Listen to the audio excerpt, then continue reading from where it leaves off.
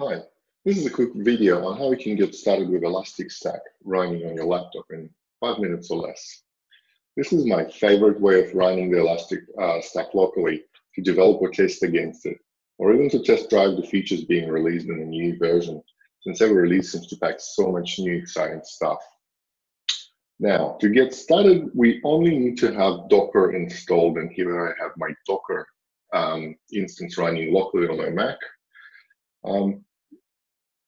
What we need to do is basically to create a Docker compose.yaml, and we're going to get the Docker compose YAML file from the official Elasticstack Docker distribution.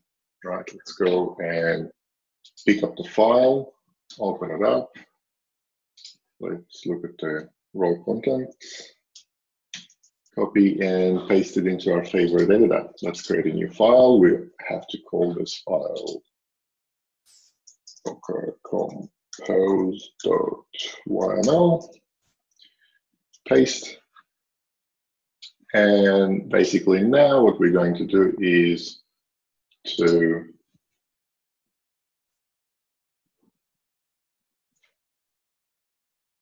we need to go and update the file to skip the stuff that we don't want to get invoked. So we'll skip the secret section. We will go and skip the volumes. Oops, I went down too much. So we'll skip the volumes section. We'll skip the health check as well.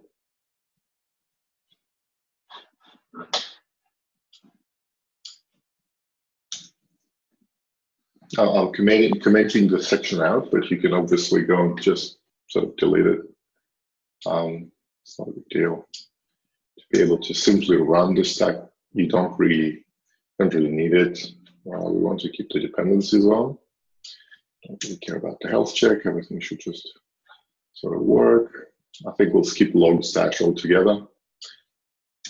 Let's skip the beats as well. Beats are nice, but you can leave them on. You can exclude them. That's entirely up to you. I'll probably leave just the APM server because I really like to have a look at it. So we'll keep the command. We'll get rid of the secrets and volumes and get rid of the health check. Now we're going to need the backward section. And we can get rid of the rest of the stuff. So we don't need the volume really. Every time we deleting and recreating the containers, we'll just get a new store. But you can leave the volumes if you want to keep the data. Okay, let's hit save. Now we've got our Docker compose created with the relevant fragments of the stack that we would like to run. Let's go back and give it a go. So the command line to run the stack is basically Docker compose up. But what we're going to do is we're going to set a variable that indicates which version of the stack we would like to run. So the Docker compose up and hit enter. And now it's obviously starting the Elasticsearch and APM server. And once it's done, we'll see Kibana running. Now, first time you're running it or first time you're downloading containers for a particular version, it'll probably take you a few minutes to just to load the Docker images from the central repository. But I have all the Docker images initialized in my case, so I think it's kind of ready to go now. So let's go and open our local Kibana. We can go and say localhost 56.5601, and here we have Kibana. All right, we can go and actually play with some Kibana. So we now have Kibana running locally.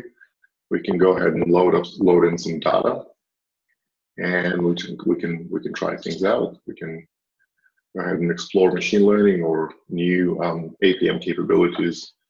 Sort of log the data into Kibana and have a bit of a look around. Here we go. So we've got Kibana up and running with a bit of data loaded into it, with visualizations created.